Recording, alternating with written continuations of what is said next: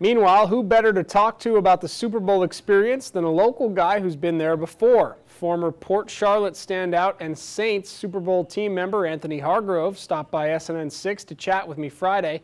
He told us what Friday before the Super Bowl is like as a player. That Friday before the game, the Super Bowl, it's very relaxing. You're actually able to kind of take a deep breath, exhale it, and relax finally, because the beginning of the week it's all media. You know, the week before it's all preparation, getting ready to get down to the Super Bowl. And so now it's Friday, you really can feel like you can kind of focus in and get ready to play for Sunday. Hargrove, meanwhile, has been involved in starting an adult amateur football team in Port Charlotte, the Reign. The team plays a full schedule against high-level competition. He's also keeping in shape and hoping to sign another contract with an NFL team next season.